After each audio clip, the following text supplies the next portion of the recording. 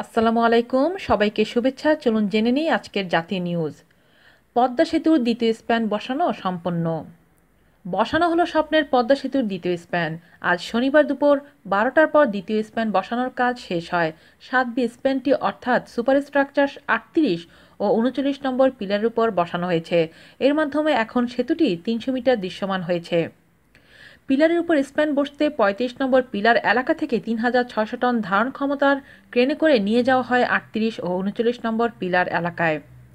38 নম্বর পিলারের সঙ্গে 7B স্প্যানটিকে স্থায়ী ওয়েল্ডিং করে দেওয়া হবে এবং এরই মধ্যে লোড বহনের জন্য লিফটিং ফ্রেম তৈরি করা হয়েছে।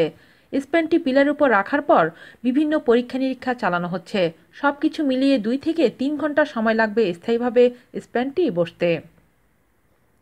6.15 কিলোমিটার দীর্ঘ এই সেতুতে 42 পিলারের উপর বসবে 41টি স্প্যান। পদ্মা বহুমুখী সেতুর মূল আকৃতি হবে দোতলা। কংক্রিট ও স্টিল দিয়ে নির্মিত হচ্ছে এই সেতুর কাঠামো এবং সেতুর মোট পিলারের সংখ্যা 42টি। এদিকে ডক্টর জামিরুল রেজা চৌধুরীর সভাপতিত্বে বৃহস্পতিবার থেকে পদ্মা সেতুর 11 সদস্যের বিশেষজ্ঞ প্যানেলের সভা অনুষ্ঠিত হয়। বৈঠকে 5 জন বিদেশি বিশেষজ্ঞও রয়েছেন। বৃহস্পতিবার সকালে এই টিম মাওয়া হয়ে জাজিরা সার্ভিস এরিয়ায় যান। বৃহস্পতিবার সকাল 8টায় এই সভা শুরু হয়। দুপুর 1টায় বিরতি দিয়ে 2:30টায় আবার শুরু হয় সভা। তারপর সভা চলে সন্ধ্যা 6:30 পর্যন্ত। শুক্রবারও প্রায় একই রুটিনে সন্ধ্যা 6:30 পর্যন্ত সভা চলে।